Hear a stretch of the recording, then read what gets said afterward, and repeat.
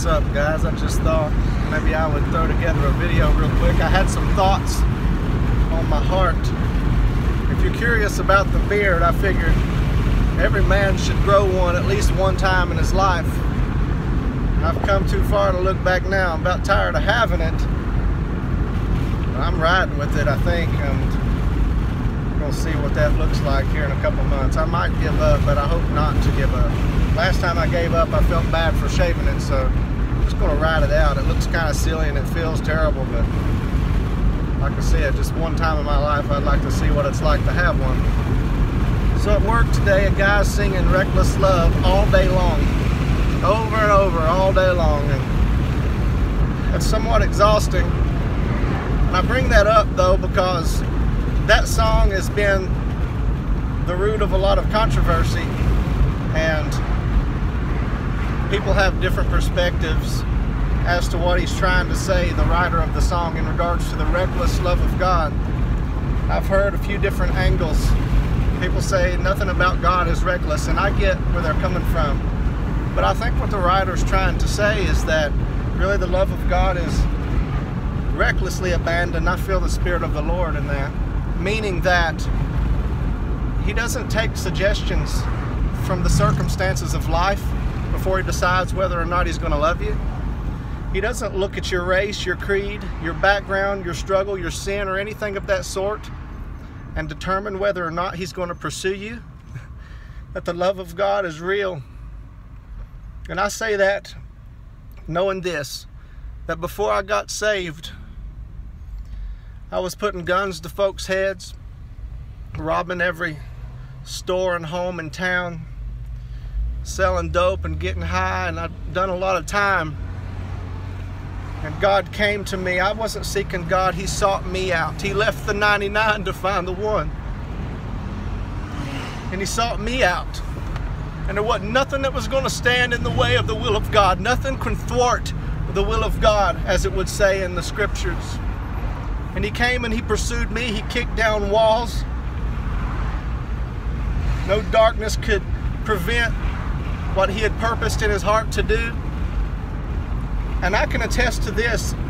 A person that used to blaspheme his name and shake a fist at heaven and spit on everything holy in my wickedness. That when God came to me, he didn't address my sins and want to discuss how wicked I had been. He didn't want to raise up any of those points and hold them against me. What he did was come to me in nothing but pure mercy. The Bible says it's the goodness of God that draws a man to repentance. And the goodness of God came to me that day and broke the chains of bondage and set me free and put me at liberty. Who the Son sets free is free indeed. And the love of God has been able to sustain me. And I'm going to be transparent enough to tell you this, that after getting saved, there's been some valleys, there's been some seasons that I'm not proud of. There's been some things that shown themselves in my life that I thought I would never see again after getting saved. Things that I'm ashamed of, and I'm thinking, how in the world did I ever get to this place? But what I do know is that through those trials and through those foolish things that I have done, that all the while I've had an anchor sure and steadfast for my soul that enters in behind the veil. His name is Jesus. All the while, the wise builder who began a work in me fully intended to finish, because you can't tell me that on Judgment Day somebody's going to stand before Christ and say, look at the work you began in him and couldn't finish. Did you not count the cost when you began to work in him, knowing that you wouldn't be able to complete it? That's not going to happen, folks.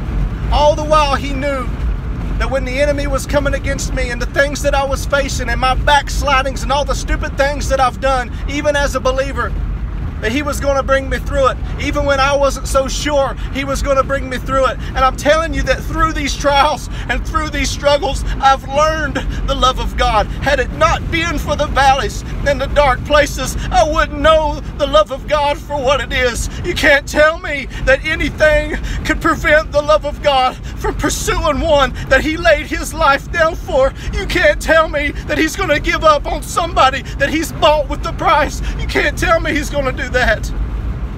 Man, I've been so nasty on too many occasions.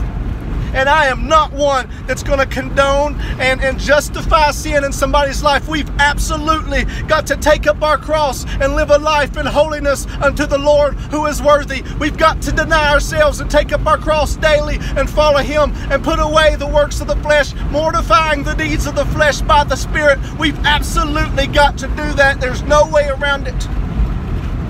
But I say all that to say this, that at the end of the day, if not for the love of God, there would be nothing else to say about my salvation, because God so loved the world that He gave His only begotten Son, that whosoever would believe in Him would not perish but have everlasting life. Because, folks, the truth of the matter is this, that God did not send His Son into the world to condemn the world, but that the world through Him might be saved. The love of God, you can call it what you want to, but in a lot of respects it is reckless, that there's nothing that's going to stand in the way of the love of God prevailing. There's nothing, no height, no breadth, no depth, no length, no principality, no devil that's going to separate me from the love of God today. And I'm telling you, wherever you are right now, there might be some things that you're facing. There might be some things that you're going through. But if you've been bought with the price, that if you belong to the Lamb of God this day, you better know that He's holding fast to you. Don't give up on your faith. Don't let the devil talk you out of standing with Christ. Endure unto the end.